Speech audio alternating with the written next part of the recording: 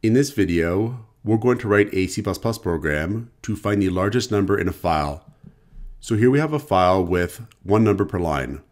We're going to assume this is the file format that our program is expected to handle. And the largest number in this file is 9.4. So we want our program to output this largest number. We'll prompt the user to enter in the name of the file. So we'll have string file name to store the name of the file that's entered. Then we'll prompt the user with cout and file name colon. We'll store the file name they enter into the file name string variable using getLine, and then cin with file name. Then we want to open the file with this file name. To do that, we're going to use the fstream library. So up here, we're going to include the fstream library. So with this library, we can create ifstream objects which allow us to open files and read the contents of those files. So down here, we'll declare an ifstream object. We'll have here ifstream file. Then to open the file, we'll use the open method. So we'll have file.open and then file name. And this will open the file with the file name that's been provided by the user. We do need to open the file before we can access the contents of the file. It's possible that opening the file could fail. So for example, if the user provides a file name for a file that does not exist, we can check for that using the fail method. So we can have here if file.fail returns true, where fail is going to return true if there's been a problem opening the file. In that case, we're going to exit the program with an error message and error exit status. So we'll have here cout error opening file to inform the user what's gone wrong, and then we'll have an end line. And then we'll have return 1 to exit the program.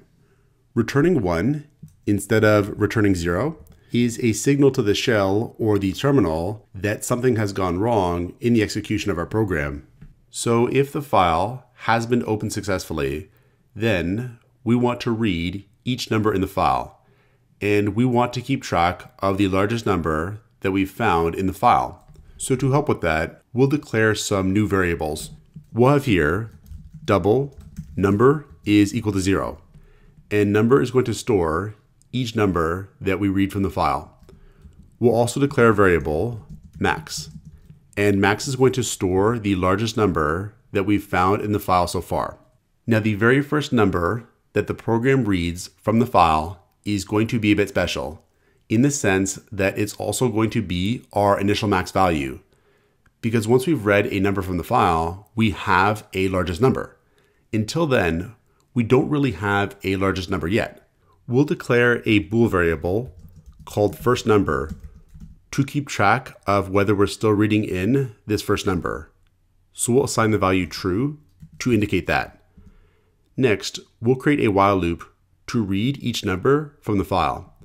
So we'll have here while file, and then the stream extraction operator, and then number.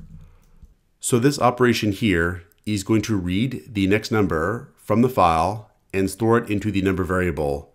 It's going to evaluate to true, except for when we reach the end of the file.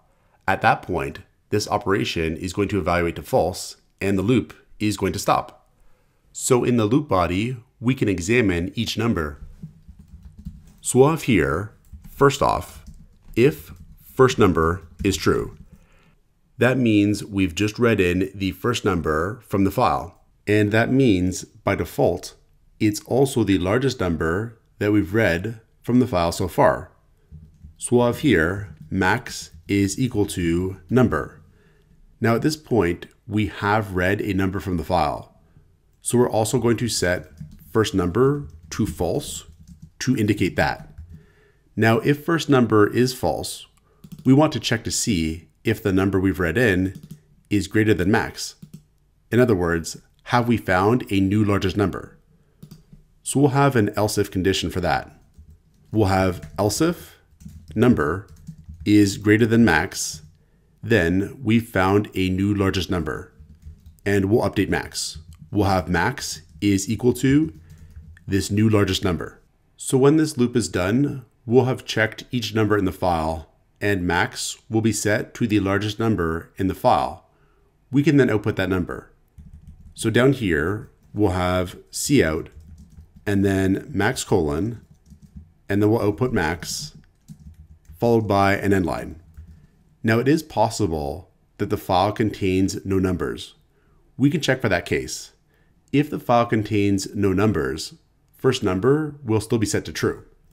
So we'll have here, if first number is true, then we'll output no numbers in file, followed by an end line. Otherwise, we'll output the largest number. So we'll have else, and we'll put this cout inside that else block. And the last thing we should do is close our access to the file. So we'll have here file.close to close the file. We can now save our program and compile it and test it out. So first, we'll compile it. Then we'll run it. We'll enter in file.txt for the file name, and we get 9.4. And that is correct because 9.4 is the largest number in that file. So this is how we can find the largest number in a file using C++. Check out portfoliocourses.com, where we'll help you build a portfolio that will impress employers.